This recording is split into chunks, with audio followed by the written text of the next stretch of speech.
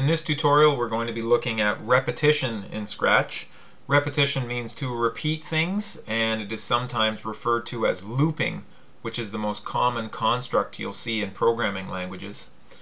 There are a number of repetition structures in Scratch. I'm going to start by looking at the two of the simplest ones, and they are forever and repeat a certain number of times. Now the forever loop is exactly what it sounds like. It's going to perform a certain action over and over again until you stop the program.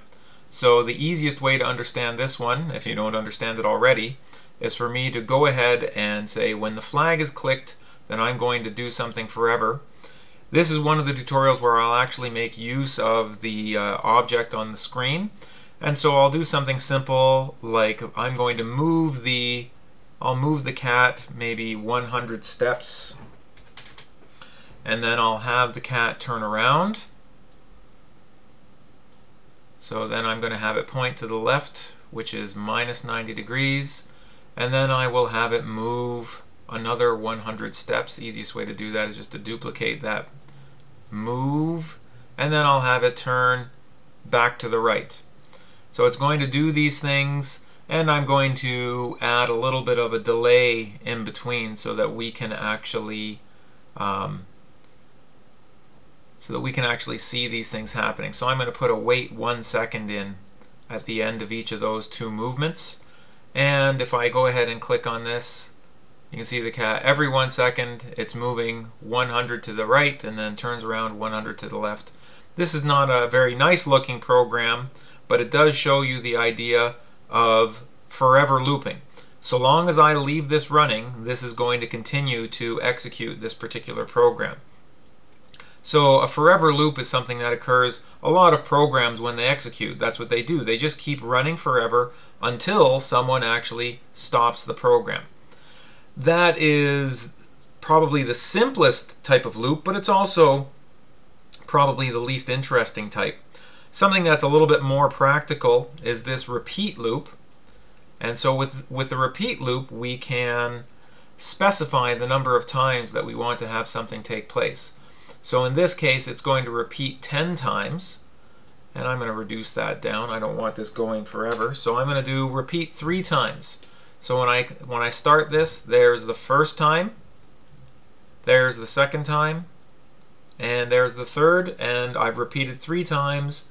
You can see that the execution window is no longer highlighted or glowing, and that means that the execution is stopped. So it repeated 3 times. The nice thing about a repeat loop, the idea of being able to input a number here, is that we might actually ask the user how many times they want to repeat. So I'm going to create a variable called repeat count, and then I'm going to ask the user